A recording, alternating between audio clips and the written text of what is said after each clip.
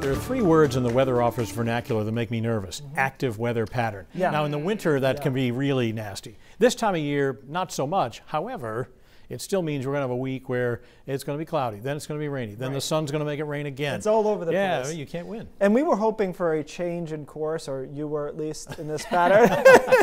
And I was like, I don't think it's going to work out. So the way you frame it is today was the best day weather-wise of the week. Yeah. So hope you dug it, because that's pretty much it. Yeah. Chris said earlier that this was the best day of the week, and I was like, weather-wise. Like, I don't know. I don't know what went on in your personal life or anything, but weather-wise, this is the best day that we're going to get, I think. Probably until the weekend, we might do a little bit better. 60 in Waterville, 53 in Portland. The story that Sean just had there about the ocean temperature, it's worth noting that we kind of mirror that ocean temperature a little bit when there's an onshore flow. That's why it's a little bit cooler along the coast, or was a little bit cooler along the coast. Throughout the day today, we had, we'll call it a mixture of sun and clouds, but a lot of the day was through what I called milky sunshine. So there's high, thin clouds. The sun came through, but it was kind of diffused through a lot of the day, and it wasn't until the late afternoon that we broke out of that. So it could have been a little bit warmer still if we had a little bit more direct sunshine. All right, here's our next front. Now, we've got a severe thunderstorm warning south of Buffalo, New York here, but this front will be kind of falling apart or dissipating as it moves towards us. So it will not come in this form, which is heavy rainfall. It'll be light showers late tonight and into the day tomorrow. So the first half of tonight, temperatures upper 30s to around 40 degrees, and then here comes that front by early tomorrow morning, and just scattered showers. Again, there's not much in the dynamics of this front initially, and so we'll see off and on showers, a lot of clouds to the first half of tomorrow. And then it's not until tomorrow afternoon that we get a little bit more moisture out of this as the secondary low develops, and that's when we start to get maybe a few downpours, especially along the coastline, overnight tomorrow night into early Wednesday.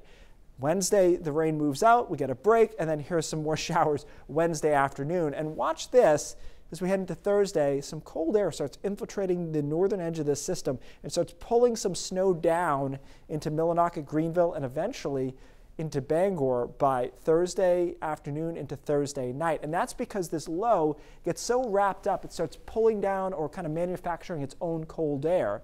And that allows us to change over to snow in northern Maine and perhaps some snow all the way to the coast over down East Maine Thursday night into Friday. I don't think there's going to be a ton of accumulation there, but flakes flying, and they'll continue to fly into the mountains on Friday morning before we get this system out of here finally for the weekend, or at least the second half of the weekend. So snowfall amounts here. I just want to caution you that although there will be accumulating snow across northern Maine, some of this will melt in between, so it's not like we're going to see these big snowfall totals. But still, I think 1 or 2 or up to 3 inches of snow is possible in Bangor, even though it's on kind of the southern edge of things. And then Bar Harbor could see some flakes. I don't think we'll necessarily see a whole inch accumulate, but it just shows you where the reach of snow will be.